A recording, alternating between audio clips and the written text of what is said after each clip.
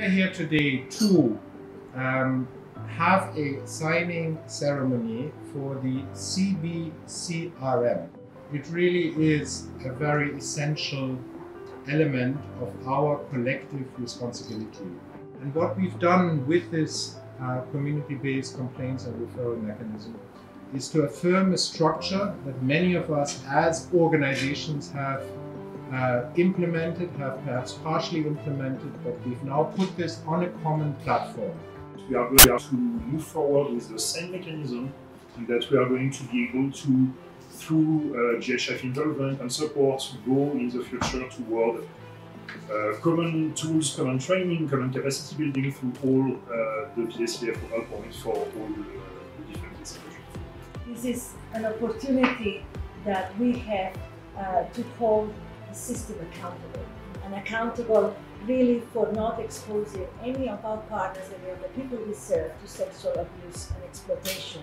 As it was highlighted, this is not just that the mechanism is in place. We also have to promote it. We have to make our beneficiaries and people we work with aware of it, because cases are underreported.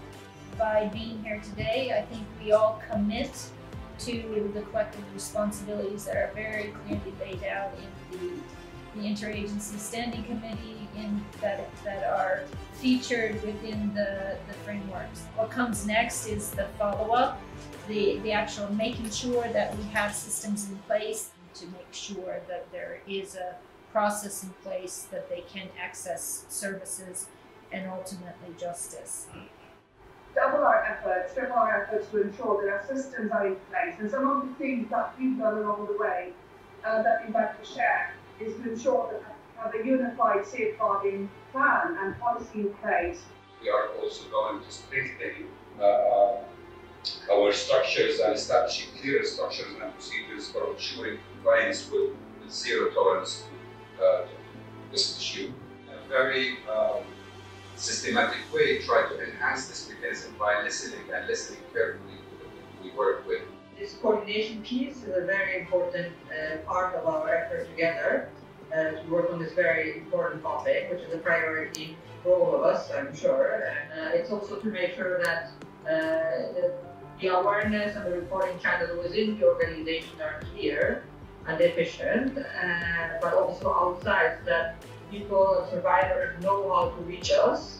The victim-centered approach is really important. Everyone who comes forward needs a response. They also need justice, but the response has to be immediate. That's why the referral mechanism is so important. And that's why this PSEA network that is now up and running plays such an important role. The ceremony, the signature, is endorsing that we've all really committed to work on this together, because we can only manage it together.